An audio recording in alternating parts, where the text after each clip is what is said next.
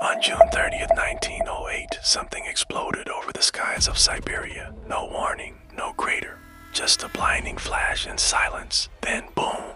A shockwave tore through the forest with the force of 1,000 Hiroshima bombs. It flattened over 80 million trees across 800 square miles, an area larger than Los Angeles. Witnesses 40 miles away were thrown off their feet, windows shattered. The sky lit up so brightly that people in Europe could read newspapers at midnight. But here's the strange part. No one ever found an impact crater, no meteor, no wreckage, just scorched earth and questions. Scientists believe it was an airburst, a massive asteroid or comet exploding about 5 to 10 kilometers above the surface. It never touched the ground, but the energy it released was enough to wipe out an entire city. Or Tokyo. Now imagine if that same object exploded over New York.